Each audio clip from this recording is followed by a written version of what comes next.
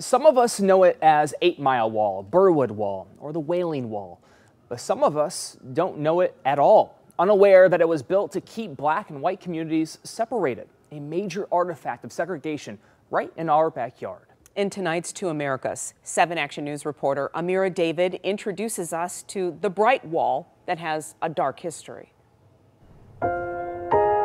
Between Birwood and Mendota, beneath the rooftops and behind the trees, is a wall with a story.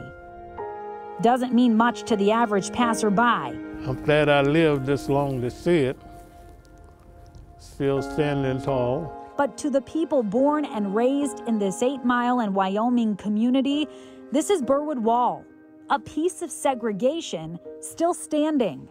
The wall was constructed back in 1941 by a real estate developer. 6 feet high and about a half a mile long, it had one purpose: to separate black and white communities. The story goes that 80 years ago, a developer set out on a mission to construct an all-white housing development. The problem was that this area that we're standing on was denoted as red on the city survey maps that were created during the 1930s.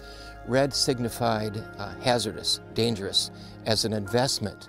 Because of how close it was to an adjacent black neighborhood, the Federal Housing Administration was reluctant to ensure bank loans for the new homes, so the developer pitched an idea: build a wall of separation. It's just a remarkable artifact of segregation. Gerald Van Dusen, the author behind the book bringing the wall's dark history to light. Are a lot of people surprised to hear about this, to learn that something like this exists in a city like Detroit? To my knowledge, this is the only segregation artifact in the North.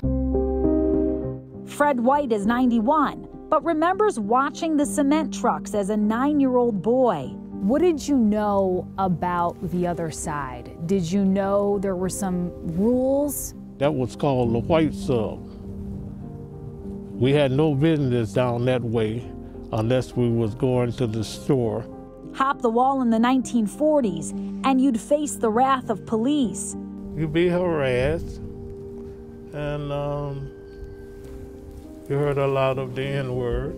But by the time Teresa Moon moved to the neighborhood in 1959, white flight was taking root, black families were moving in, and the wall's purpose had begun to wane. The Mendota kids lived over there, and the Mendota kids would hop the wall and come to the park.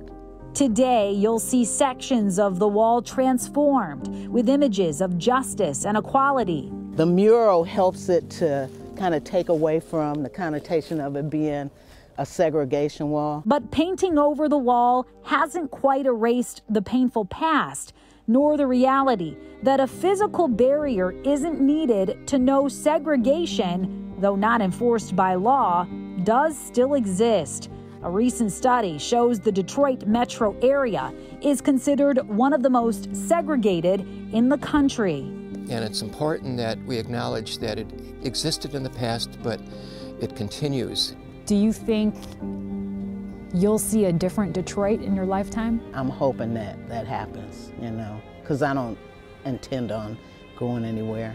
I love Detroit. I love my community. I don't intend on leaving, so I hope it changes. I'm Amira David, 7 Action News. Thank you, Amira. We're told Birwood Wall will remain standing. Last year, it was added to the National Register of Historic Places, and the preservation of the wall will be commemorated by those still living in the community this summer.